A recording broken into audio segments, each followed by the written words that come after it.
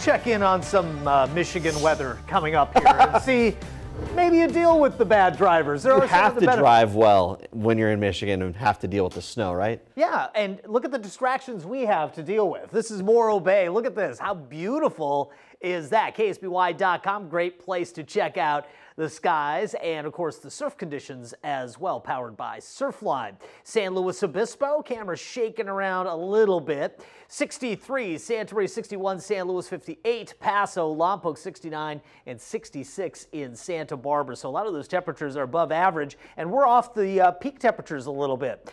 Winds have been gusty at times, and those offshore gusty conditions will continue again tonight into tomorrow morning and into the weekend as well. It's going to drive a big warm up there. You can see AG's on the way to 76 degrees on Saturday. 7-day ticker at the bottom of your screen, a 10-day forecast available at my weather app. 73 Pismo Beach, 66 Hearst Castle, 72 at Santa Barbara for the high today, 65 in Paso, and 73 in Morro Bay today. And again, I think we warm from there. 70 Goleta with 74 Port San Luis Obispo 71, 72 Santa Maria, and 63 in Cuyama. Here's the hourly in Paso Robles tomorrow. Temperatures near 70, even in the interior valleys, even though the morning start will be near freezing because the skies are relatively clear. Santa Maria, mid-70s tomorrow. The wind situation in the morning offshore, locally gusty at the Cuesta grade up to 25 miles per hour, but generally the push about 5 to 15 before returning weakly in the afternoon. You can see how the offshore push kind of keeps at bay all these clouds out there in the Pacific. Big ridge of high pressure for us, and it basically doesn't change at all. We're looking at temperatures warming with cool nights and warm days. Interestingly, check out the forecast here in the upper Midwest.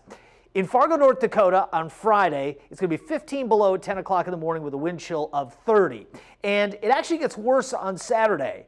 And it gets worse as you get into next week. The warm day looks to be Sunday. We could even see some above zero daytime highs. But this is the middle of next week. The wind chill at 4 a.m. Wednesday, 60 below in Fargo, 51 below in Minneapolis. And it continues into Thursday as well.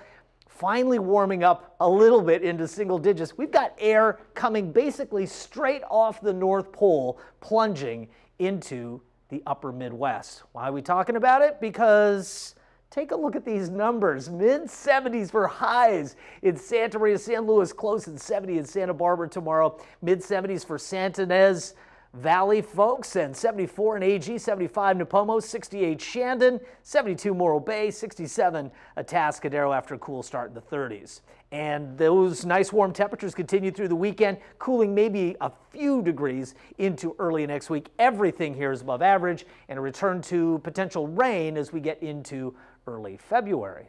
Scott Carino, back to you.